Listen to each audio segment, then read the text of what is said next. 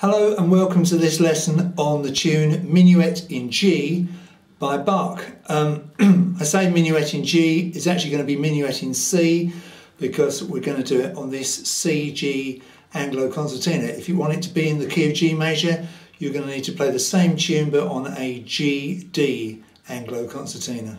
Just to be clear about that, this row on this concertina is the C major row, okay, and this row nearest to me is the G major row, and the row furthest from me is the accidental row. So we are playing it in the key of C major, just to be clear. So we're in the key of C major, our time signature is 3-4, so we're counting in threes. There aren't any chords in this as such because it's a classical piece.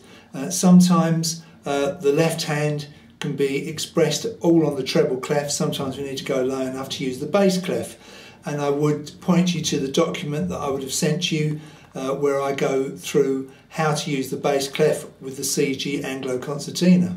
You could play this tune going backwards and forwards from side to side in a fairly smooth legato style, but I personally think that's confusing and kind of missing the point of this instrument, where you get a lot of the notes just by pushing the bellows in and out. So I've gone for that style more than the legato side to side style.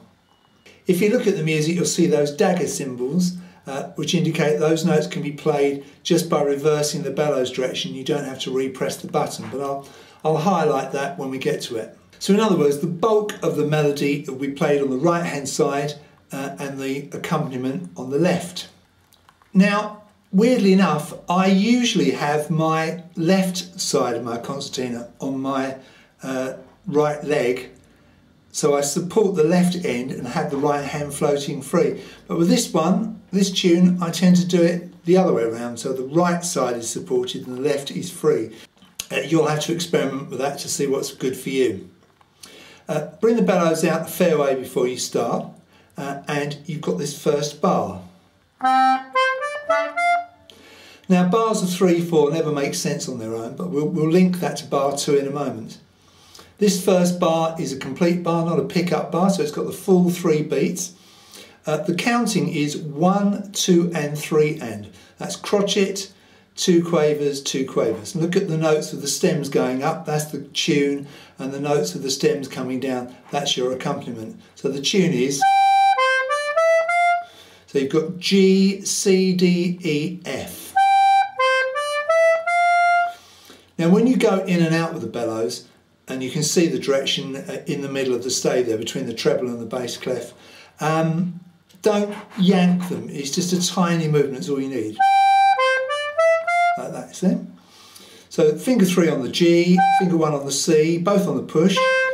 D, finger 2, pull.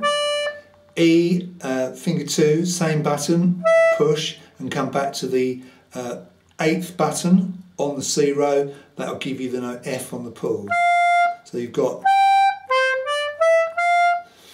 the left hand that you're going to do there. You're going to have middle C, which is the 3rd button up on the C row, finger 3, and that's on beat 1. You're going to go 1, 2 and 3 and. Now on beat 3, you're going to play another note on the left hand side, which is D.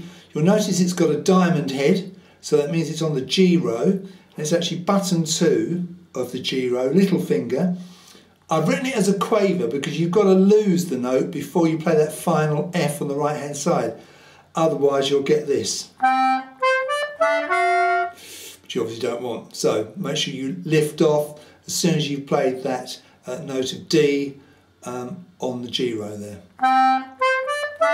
Like that, okay?